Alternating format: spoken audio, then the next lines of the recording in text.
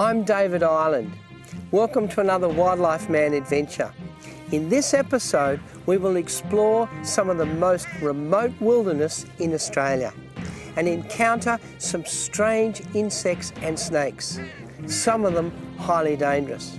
And then we will go diving and attempt to hand feed some of the fastest ambushing sharks on the planet. So join me on my latest exciting adventure.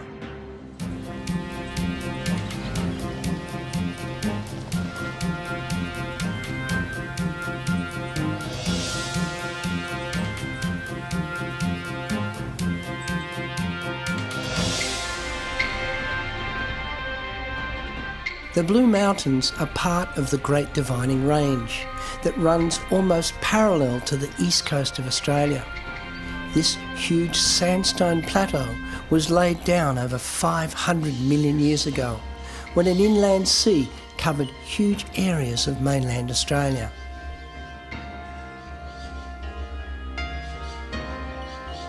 The mountains represent the highest biodiversity in temperate forests in the world. The diversity of life and scenery here is breathtaking. Australia has some of the oldest land formations on the planet. And this place is special. It's special for two main reasons. One, the scenery. As far as I can see, there are huge sandstone escarpments. And that beautiful blue colour you see is actually eucalyptus oil that's evaporating from 1 billion trees. The other reason why this place is so special is because of the animals. This one up here. Now this is a tawny frogmouth. Oh, hello. And I should be able to get pretty close because these animals don't consider man to be a threat. And the first thing you notice about this beautiful boy is look at the coloration. That mottled silver feathers. They perfectly match the bark of the tree. So you could easily walk right under a tree and have one of these guys there and you would never see it. These animals are very owl-like, but they're not actually an owl at all. They don't have the big, powerful, curved talons of owls, and the beak is much softer. But they are predators. They're nocturnal predators, and you can see that by the huge eyes. What they mostly hunt is things like small mammals, like a mouse, and also insects.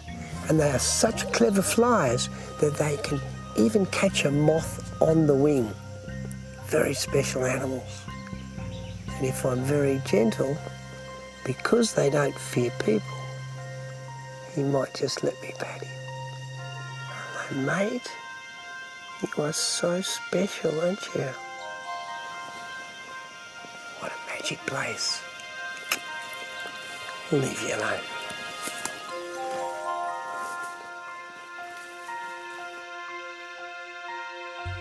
To increase my knowledge about the strange insects we seek in these mountains, I have joined the mini beast expert, Jackie Love. She makes her living by teaching school children about the wonderful world of insects. There? Oh, there it is. You told me this morning that as long as you don't actually put pressure on a spider, they can walk over your hand without biting you. That's right. Especially a species like huntsmans, they would prefer to run away. Than bite. They use biting as a last resort. Now, huntsmen are not that venomous, but it's still a nasty sting, isn't it? That's right. I mean, they still have two little fangs and they still have some venom. Yeah. So they're not considered deadly or dangerous. Sure. But they certainly still can give you a bite. Well, I'm going to try and see if what you told me works. And if it bites me, I'm going to be upset. Yeah. And we'll just see if we can get this spider to walk over my hand. There we go. Oh, look at you. Now these huntsmen, what do they mostly feed on? They prey on other insects, do they? Yeah, especially like when they're up in the trees and underbark, they'll eat a lot of bark-dwelling insects like wood moths and bark cockroaches. Okay. But they will eat pretty much anything that they, you know... They can catch. Yeah. We might let this one go back to the bark before it gets upset. There we are.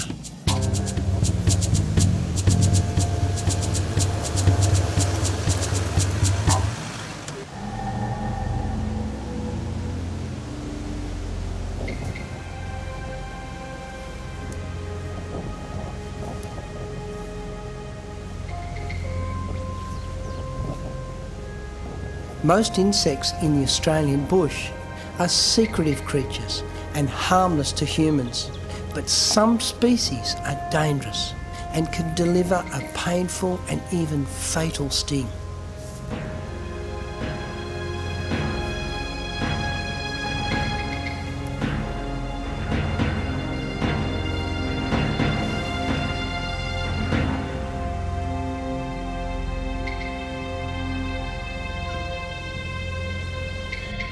Now I don't mind hand-feeding sharks, and I'm quite comfortable picking up a death adder, but what's under this rock really has me a bit nervous, and I'm not even sure how I'm going to show it to you.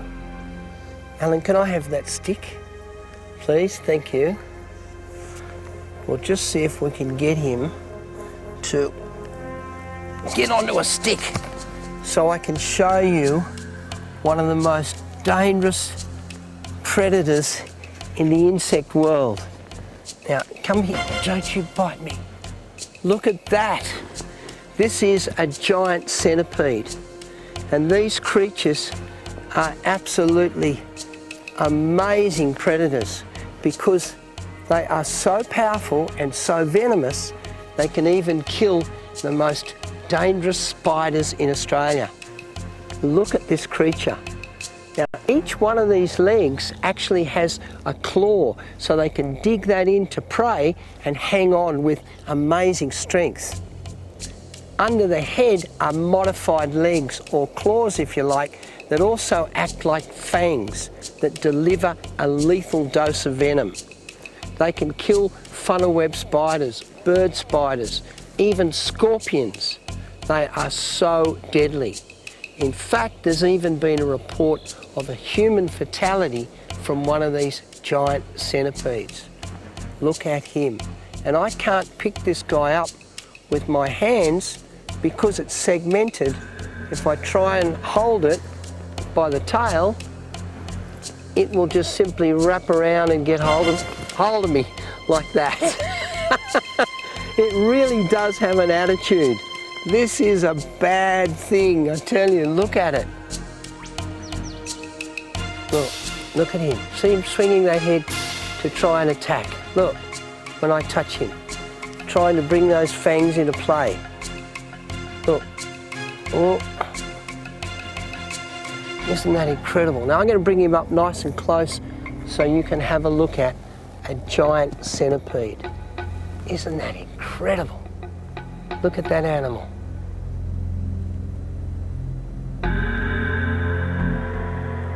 If you're camping in the Australian bush, one thing that I recommend is you bring your boots inside the tent, because if you leave your boots outside and one of these giant centipedes gets inside your shoe, in the morning you're in for a very painful day. Look at this amazing, beautiful creature. Now we're going to put you back under your rock, because one thing giant centipedes don't like is too much heat from the sun. So we'll put him back in under the rock. Australia's isolation has allowed the evolution of many endemic creatures. The centipede kills its prey by stinging. Some predators here kill by constriction.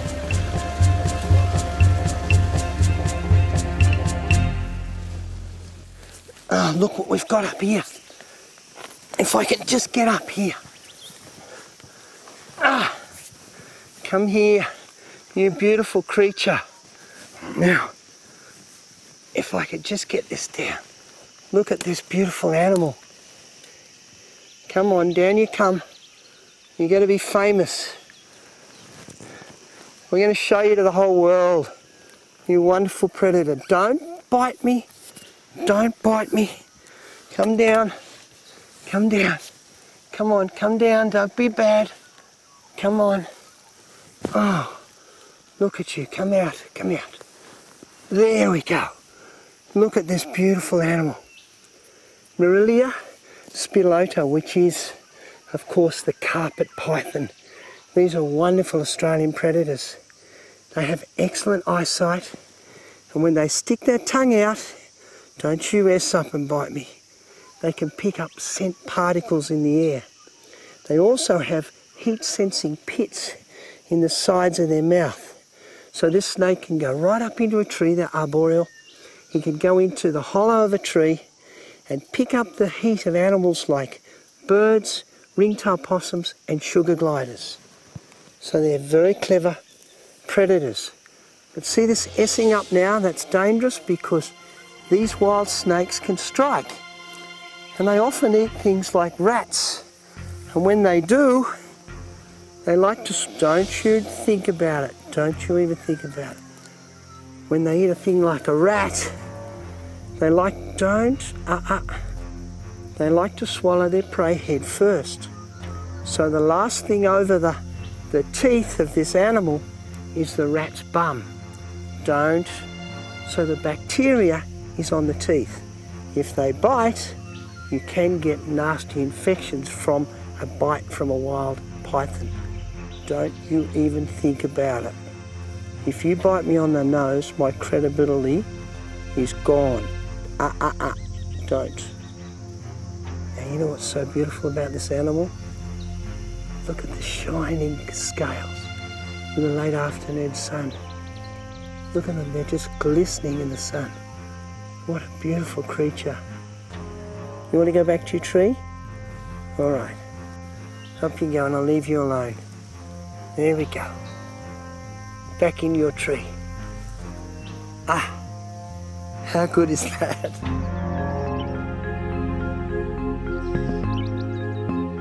Springtime is a time of plenty.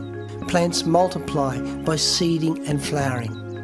As the warmer weather heats the woodlands, creatures that burrow deep into sandy soil to escape the winter chill now begin to stir. I'm going to show you some very special bush tucker. Have a look down here. Now if you look really closely, you can see that something is moving in this sandy loam. Look at that. This animal is a Macropan estia, which is actually a giant cockroach. In fact, it's one of the largest species of cockroach in the whole wide world. And I have to be a bit careful handling it because their mouth parts can bite. If I can just get it out, hopefully it won't bite me. Look at that. Don't bite me, please. Look at the size of this animal.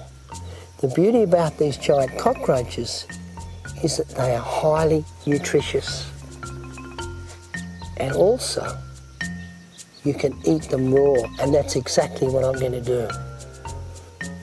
The only problem is, because of those mouth parts, when I put it in my mouth, I'll have to bite down and kill it quickly, otherwise it'll bite a piece out of my tongue. So here we go, I'll show you how to do it. Don't you bite me, don't bite. The trick is to get it in your mouth and bite the head off very quickly. I'm only joking. These giant cockroaches live in sandy loam, and they're probably quite a common species, but we hardly ever see them because not many people dig down in the sand. Now these huge cockroaches are very different to their European cousins. They're not a pest and they don't carry disease. In fact, these animals play a very important role in the environment because they feed on leaf litter and they return the nutrients back to the soil. But I have to be a bit careful handling it because the mouth parts can bite, and also if I drop the animal it would die. So they need to be handled very carefully. So we'll return this giant Australian cockroach back to his sandy loom. There you are, mate. I'm sorry if we disturbed you. You are quite amazing. Springtime regeneration of plants and shrubs attracts phasmids, or leaf-eating insects. They come down from the forest canopy to feed. For animals to survive in the wilderness, they need shelter, they need food, they need a chance to reproduce, and they also need to avoid being preyed upon by predators. Some creatures avoid detection by literally disappearing into the environment, especially creatures like this. Now this animal here is a Goliath stick insect. And if I very gently remove this beautiful creature, I can show you. Now look at that. How wonderful is this animal? This is a female. You can see by the very heavy body and the small wings, she is definitely girl. The females can't fly. She will spend her time up in the foliage feeding. She gives off or emits pheromones, which are, if you like, female perfume into the air. If she's lucky, the scent will be carried into the trees and attract a male. A male comes and mates with her, 50% of her offspring will be male. Now, an interesting thing about these amazing creatures, they are parthenogenetic, which means that if the male takes too long to come around, then she can self-fertilise. The penalty she pays is then 95% of her offspring will be female. Look at this wonderful, wonderful creature. And she's not real happy right now because she's probably been giving off pheromones all day and all she attracted was an old bushman, me. And I apologise for that. I'll put you back, I know, hitting me on the nose. I'll put you back in the tree and hopefully you'll attract a male, another Goliath stick insect. Look at this beautiful thing. Look at her. All right, we'll put you back in your tree. You can have some more wattle to feed on. See you later, darling.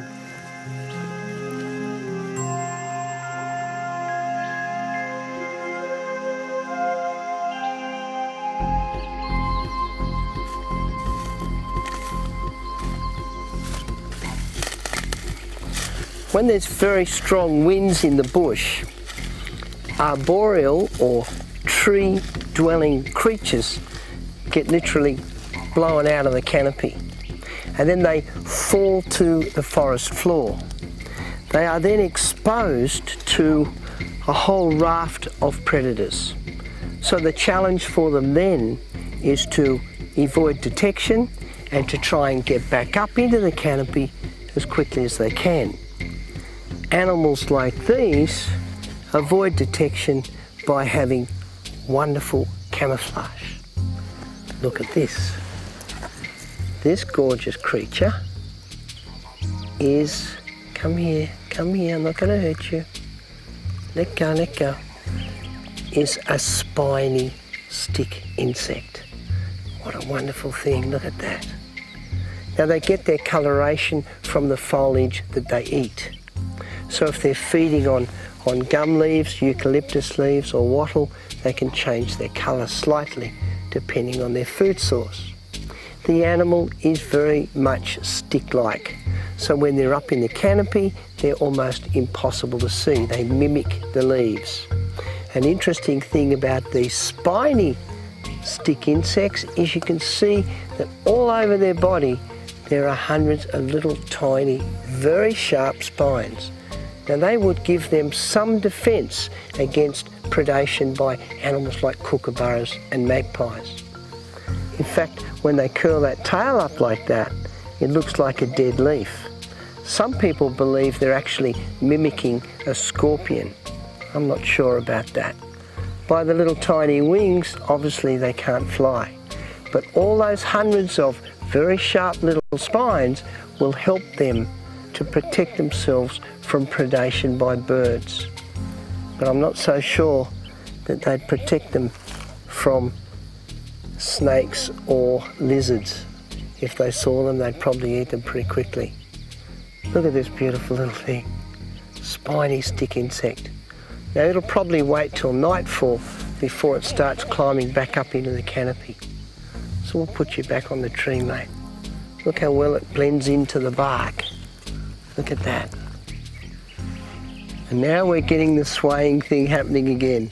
Hey, I'm a leaf, I'm not really an animal. Look at that. Looks like it might be on its way back up.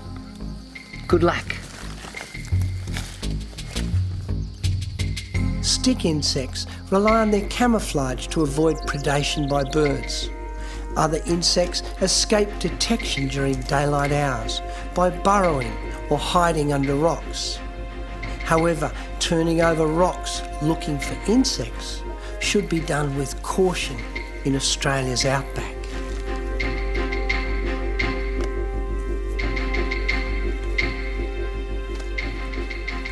Now, when the early prospectors worked these valleys from Sofala all the way up into the Bathurst country looking for gold, they would have turned over countless rocks. They also would have encountered some very dangerous creatures, especially snakes, and the animal that is under this rock. And I'm going to try and show it to you. Now, I do not. Whoa, look at this guy. This is a giant desert scorpion, and I don't suggest anyone try and do what I'm doing, and that is pick one up by the stinger. This guy's got my heart beating because I know if I get stung, I'm going to spend a number of days in hospital. These scorpions are nocturnal hunters, and they mostly hunt things like millipedes and spiders. They grab hold of their prey with these very powerful pincers here, and then they repeatedly strike the venom into their victim. When they kill their prey, they actually excrete digestive juices onto the prey, and then they ingest the animal. That's a little bit like me vomiting on a hamburger, waiting 20 minutes and then eating it, which is rather disgusting. In this rocky country, they'll hide under rocks, but in the loose red soil, they'll dig burrows right down to 6 feet, that's 2 meters or more, to escape the sun. They're very much nocturnal predators. And you can see I'm holding that stinger very carefully. Now, we're going to put you back there.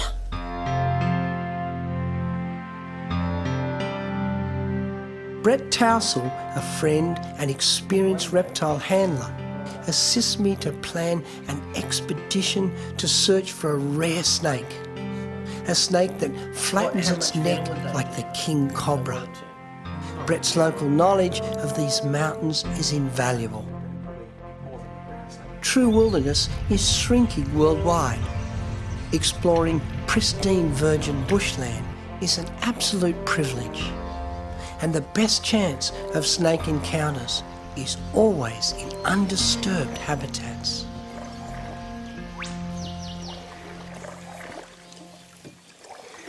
Now, many of the valleys and deep gorges of the Blue Mountains are inaccessible to four-wheel drives and even on foot.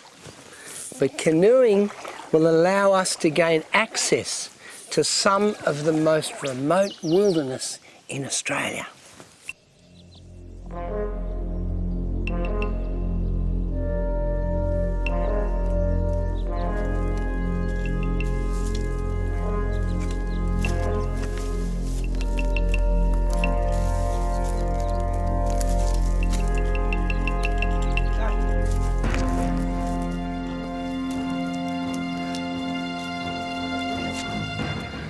Oh, look what we've got here.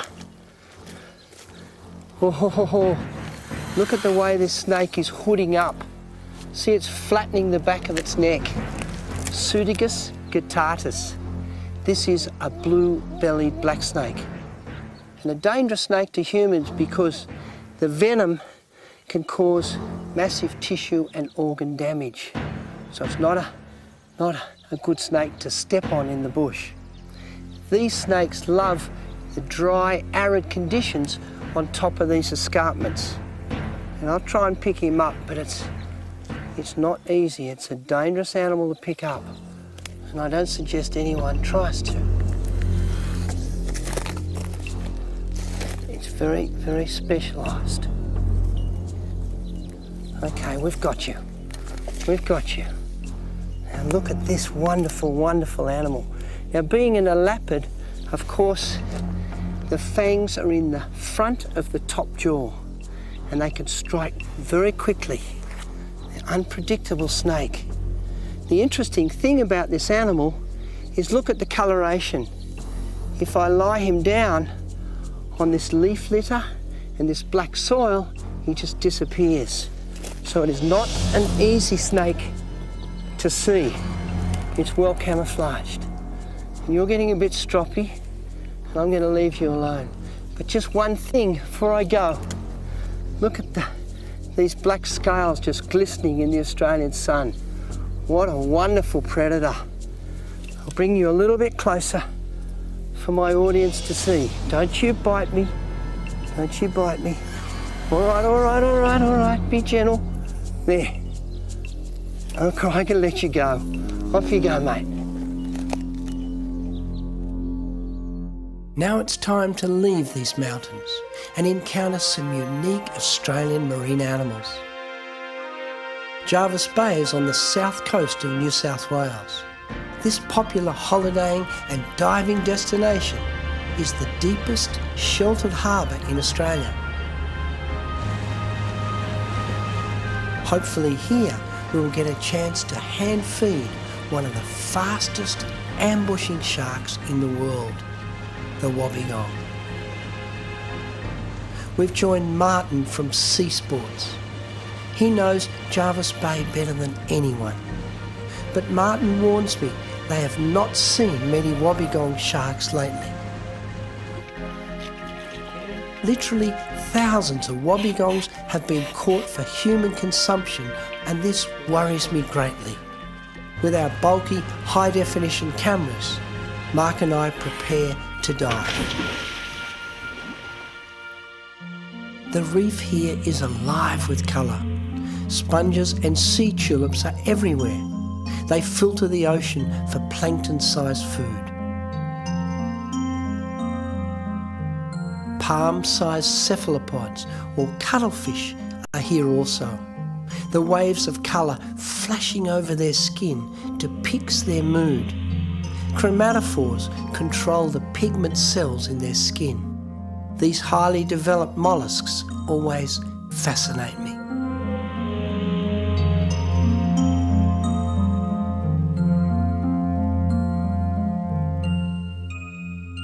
The extremely rare blue devilfish adds splendour to this reef. But what interests me most are the weedy sea dragons. These delicate cousins to the seahorse reproduce like no other fish. The female transfers eggs to a brood pouch under the male's tail, and he fertilises and incubates the eggs. After a few months, some 200 tiny dragon-like creatures hatch. This blazing red female is unconcerned by my lights.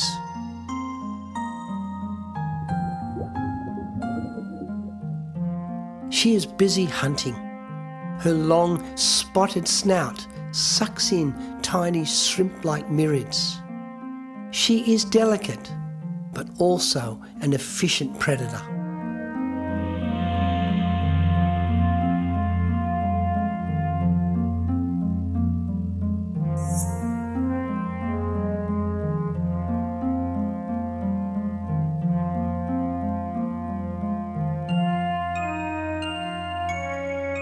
There are no wobbegongs, but Port Jackson sharks are everywhere, all with one thing on their mind: mating. Luck is with us as I managed to film for the first time in my life the act of copulation.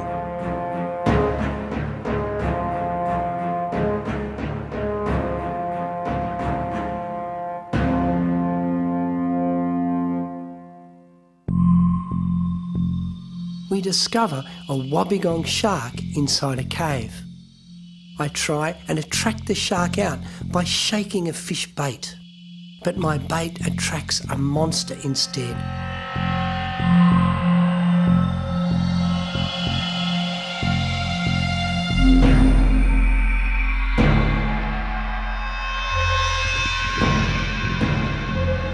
A huge, giant cuttlefish makes numerous attempts to steal the bait.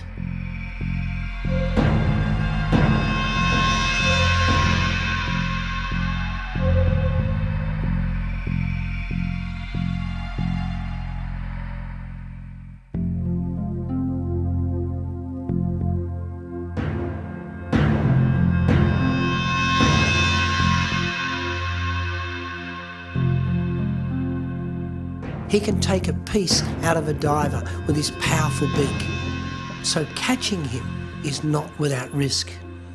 I'm keen to let Mark film this giant cephalopod, but the cuttlefish has other ideas and clouds the ocean in ink.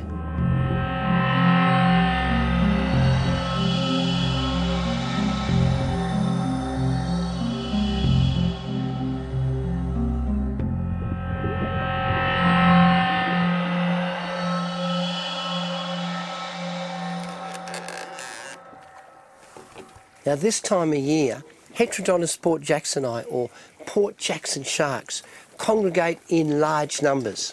Now unlike most sharks, Port Jacksons give birth to an egg case. Now once the little baby Port Jackson hatches from the egg case, for many years we had no idea where they went to, but now we know. Under the boat here, in about 10 metres of water, anchored off this beautiful little beach in Jervis Bay, the whole seabed is carpeted with hundreds and hundreds of little baby Port Jackson sharks.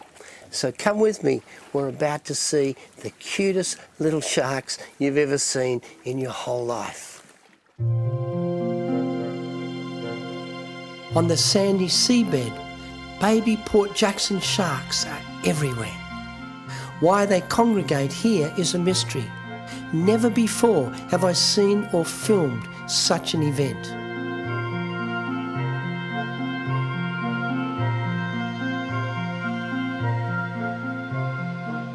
These tiny sharks are so vulnerable to predation. Probably only 1 in 20 will ever make it to adulthood. Hopefully this little fella will be lucky and, like his parents, get a chance to mate in the calm waters of Jervis Bay.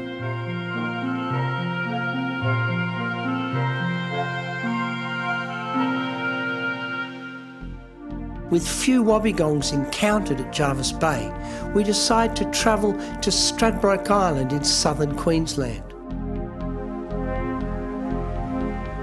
A known breeding ground for wobbegong sharks. On our way north, we stop at the mouth of Lake Macquarie.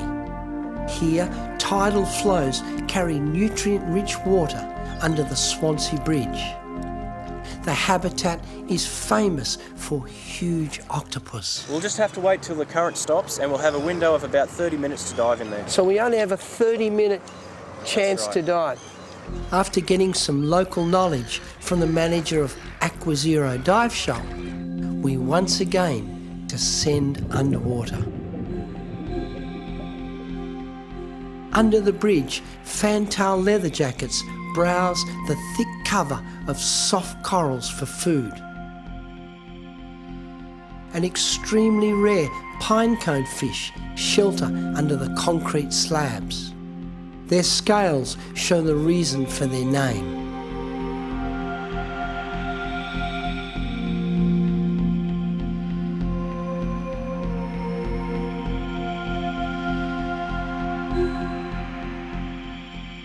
Hiding under the shadow of the bridge, huge octopus mimic the colours of the strapgrass. These highly intelligent predators respond to being handled in numerous ways. This one fans his body like an umbrella, hoping to intimidate me with his huge size. To reassure him I intend no malice, I remove my glove. Octopus are tactile creatures that can be calmed with a gentle touch of human skin.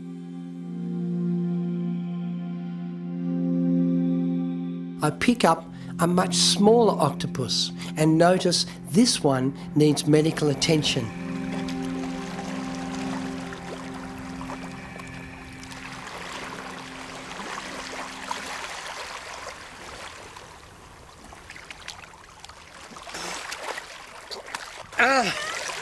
I brought you a beautiful, beautiful animal. This is my friend, I just found him. And he has a problem. Can you see the hook? Yep.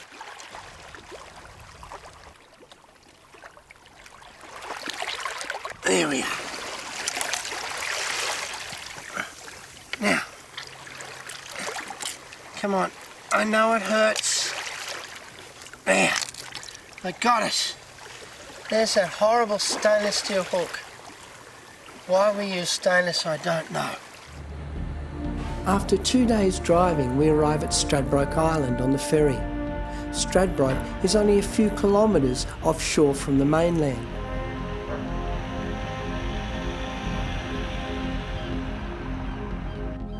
And offers some of the best diving in southern Queensland.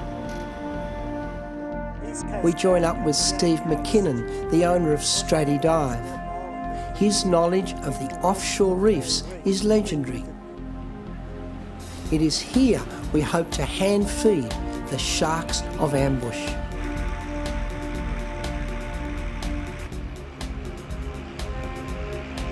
Steve McKinnon launches his boat by using a tractor. Many boats have come to grief in the surf here.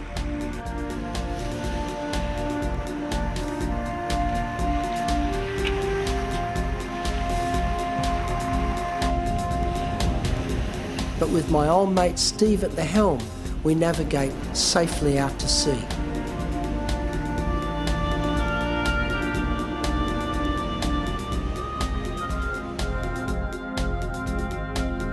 A mix of both temperate and tropical currents wash over the reefs here. Soft corals and anemones take full advantage of plankton-laden currents.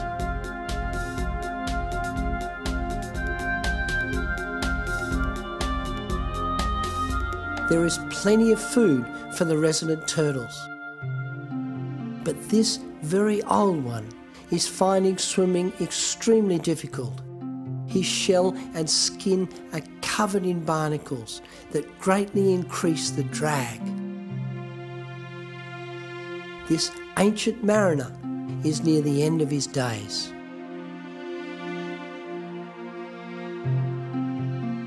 I gently pick up a pufferfish to demonstrate its defences. He quickly inflates his body with water. Almost no creature could swallow him now. Handling these strange fish can be dangerous. The powerful jaws and cutting teeth can easily shear off a diver's fingers. When I release him, he deflates quickly and swims off, wondering what I was.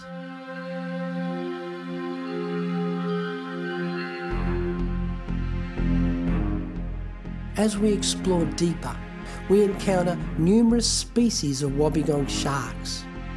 The sharks of ambush are here in good numbers. 2-metre spotted wobbegong is resting in a gutter. Unlike most sharks, she does not need to continually swim to oxygenate her gills.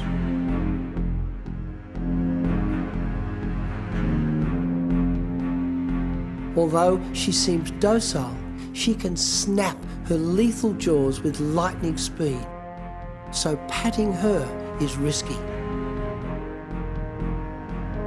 It's time now to surface and get the baits we need to hand feed these amazing predators. Now our goal is to get the wobbegong shark protected and also to aid scientists with much needed data about their prey and also their hunting techniques. Now to do so, we will attempt to hand feed all 3 species of wobbegongs with different types of fish and record their preferences. Now what we're about to attempt is extremely dangerous, and I'll show you why. These are the jaws of a 4-foot-long wobbegong shark, and you can see there are 6 rows of needle-sharp teeth, and they all face backwards. The jaws are driven by very powerful muscles. In fact, the muscle power of the wobbegong shark's jaws rivals that of a crocodile. Once a wobby snaps its jaws shut, it's almost impossible to prise them open. I do not want to get my hand inside the jaws of a wobbegong shark. The task before us is daunting. The current is getting stronger. Visibility is being reduced by the sediment. To add to our woes, poisonous needle urchins fill every crevice. It will be hard to avoid the painful spines, while my attention is on hand feeding hungry sharks. Wobbegong sharks are being devastated by commercial fishing and need urgent protection status. Little is known about their preferred diet. Gaining this data is highly dangerous. As Steve McKinnon shakes the chum bag, anything could turn up. Even a great white or bull shark could be attracted.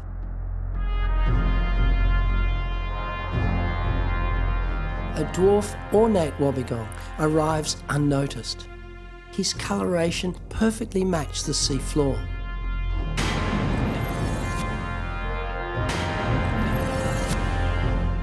He tears the fish in half and then swims between my legs and off down the reef.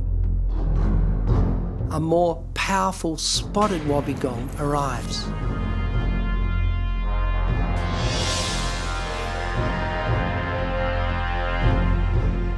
As he swallows it down, I sneak a dangerous pat.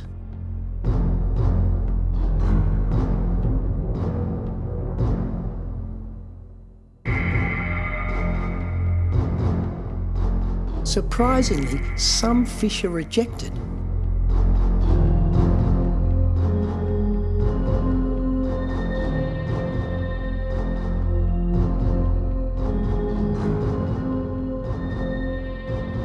It is important we learn what prey these sharks prefer. If we are ever going to successfully protect the wobbegong, their prey must also be protected from overfishing.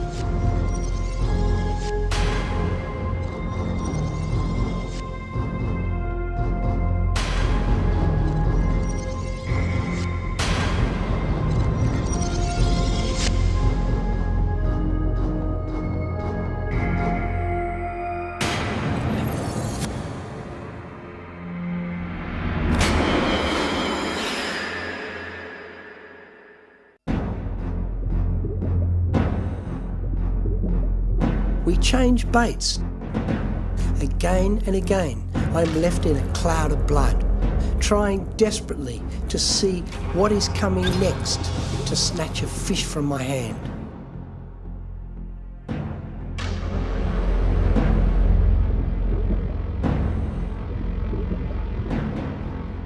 Now I deliberately challenge the sharks by refusing to let go. Their reaction is mixed.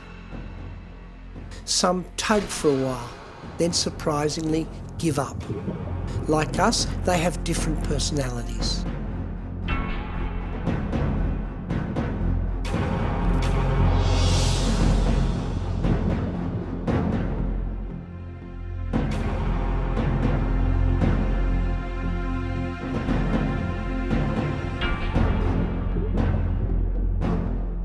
Some sharks refuse to let go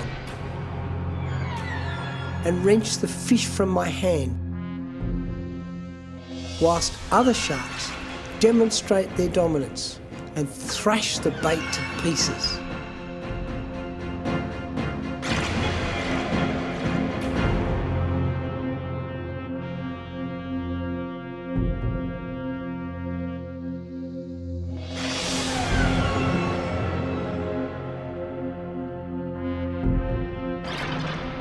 To many people, a shark is a violent animal, when in fact their behaviour is a result of millions of years of evolution.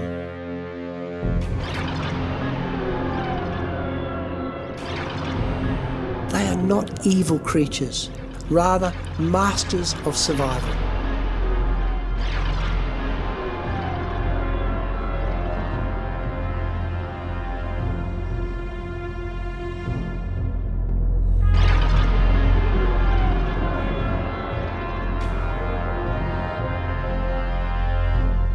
I feel an urchin's spine puncture my knee. The pain is intense, but I must not look down. The smell of the baits is attracting larger sharks from the depths. They exceed 2 metres. An accidental bite could easily sever arteries.